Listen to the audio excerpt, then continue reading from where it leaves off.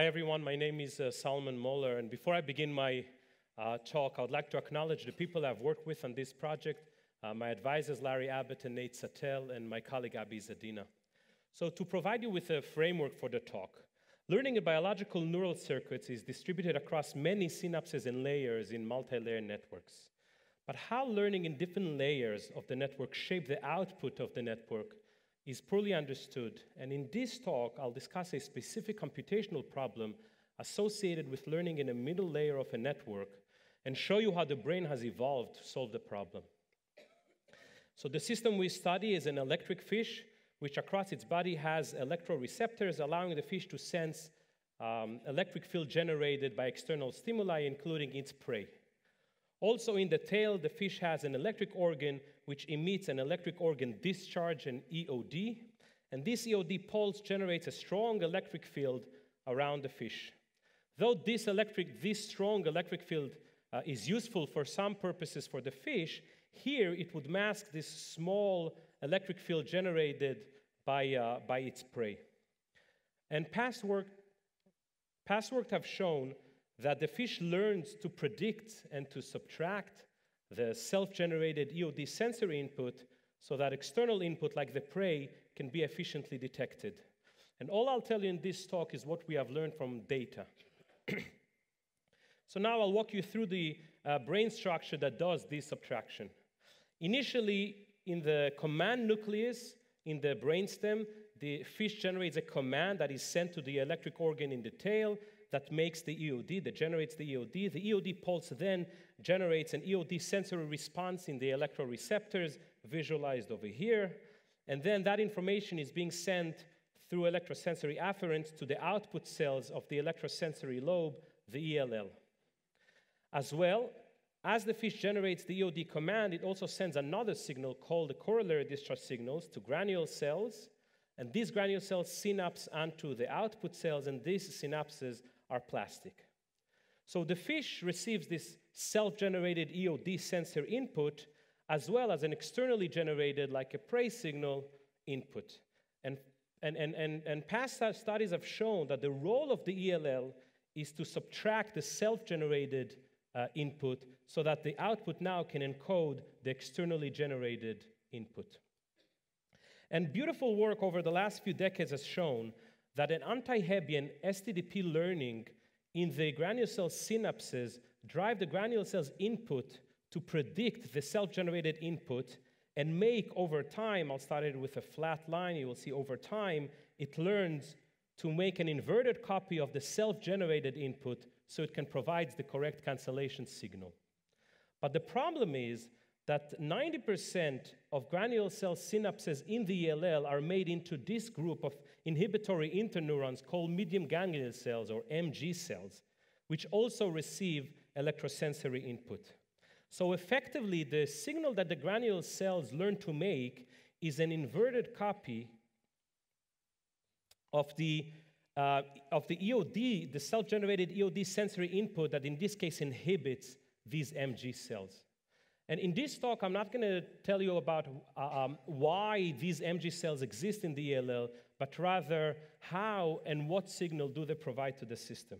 So now notice that if the learned signal over here made by the granule cells would be transmitted to the output cells, they would provide the proper cancellation signal of the self-generated EOD sensory input because these neurons are inhibitory. But here there is a paradox. And the paradox is that if cancellations happen in the middle layer, in the MG cells, it means that after learning, they have no signal to give to the output cells because they are canceled. And the output cells, because they need a learned cancellation signal to cancel their self-generated EOD sensory input. And this is a paradox of learning in a middle layer, because here learning basically eliminated transmitting a signal from the MG cells. So a hint to the resolution of this paradox is in the fact that MG cells generate two types of spikes. Dendritic spikes called over here broad spikes for their shapes, and axonal spikes called narrow spikes. The broad spikes baseline firing rate is about 1 hertz, and they drive plasticity in the synapses from the granule cells. Narrow spikes do not drive plasticity. Their baseline rate, though, is about 50 hertz, which means that they are the signal that communicates information from the MG cells to the output cells. Now, past studies have focused on broad spikes, and like I showed you before, anti-Hebbian STDP learning will drive a broad spike rate to be unmodulated, basically to be flat, so there's no information here to transmit to the output cells. And if narrow spikes also would be unmodulated, there's nothing to transmit to the output cells. So what we have found, and what we can show from data, is that narrow spike response is indeed modulated. And before I show you the data, let me tell you how it happens. We found that these MG cells are compartmentalized such that the electrosensory input that MG cell receive is only locally inhibiting the broad spikes that are generated at the dendrites. So this local inhibition is not shared with the narrow spikes. Then the broad spikes drive plasticity, and the granule cells learn to make an inverted copy of the self-generated sensory input to the broad spikes, and that learned signal then is propagated and shared with the narrow spikes. So effectively, the narrow spikes now carry just the learned signal while omitting this teaching signal, this self-generated EOD sensory input. And what that predicts, that if we look at the narrow spike response at equilibrium, they should match the granule cell input to the broad spikes, which we can experimentally isolate. And indeed, they match, as you see over here in the data. These are the broad spikes granule cell input. These are narrow spikes at equilibrium. And furthermore, if the narrow spike response at equilibrium matches the self-generated EOD sensory input to the output cells, it means that it can provide a proper cancellation signal to the output cells because it inhibits the output cells. And here's the data. Indeed, these two signals are matching. So through the narrow spikes, there's a signal. So to summarize the point I made until now, we found that learning and communication in MG cell is compartmentalized, such that learning is driven by the broad spike response that in this case encodes the error. So broad spikes encode the error. In our case, the error is the difference between the granule cell input and the electrosensory input. At equilibrium, the error goes to 0, so there is no information in the broad spikes. But narrow spikes, they communicate just the learned signal, in this case, the granule cell signal to the output cells. And finally, I'll tell you that what we found about the role of MG cells in the ELL makes a very strong prediction about the connectivity of the ELL, which we are able to test. So for simplicity, I only showed you half of the ELL with these groups of cells. But in fact, just like on and off cells in the retina, the ELL also contains a group of output cells that are being inhibited by electrosensory input. And we have found that there is another group of MG cells that, through a very similar mechanism to what I've shown you before, provide a proper cancellation signal to these output I cells, as you can see over here in the data. But however, throughout this talk, I presented to you as if we know what group of MG cells is connected to which group of output cells. In fact, this has not been known before. Rather, this has been a do-or-die prediction for us about the connectivity between MG and output cells. And we are fortunate that we could test this because these two types of cells, the output E and output I cells, their somas reside on separate layers of the ELL.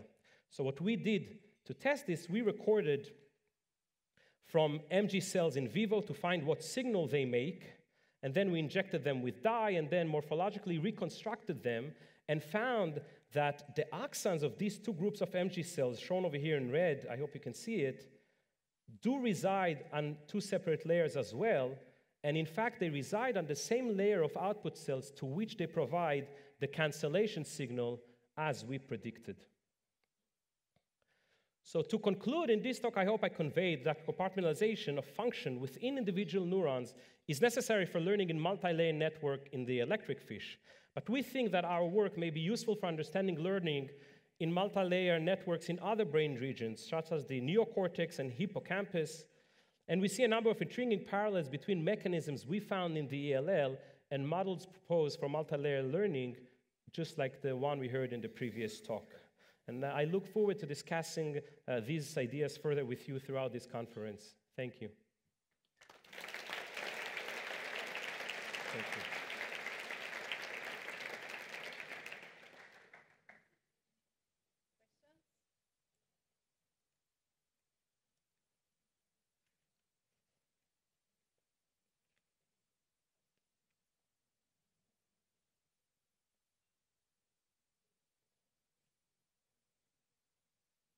It's okay.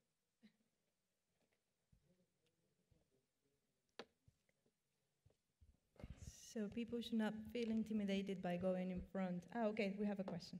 Great. Yeah, so I was wondering if you could speak a little bit to how you think the different types of spikes, so the broad spikes seem to be the only ones that undergo plasticity, to induce plasticity, Right. rather, and then the shape of the narrow spikes is imposed by the weight chains. Do you think it has something to do with the actual duration of the spike, opening different calcium channels? Do they do kind of the standard NMDAR stuff? In this case, because it's the plasticity is from granule cells input, only the broad spikes propagate actually up the dendrites to the granule cells, and that's the reason they drive plasticity. Yeah. Cool. Thank you.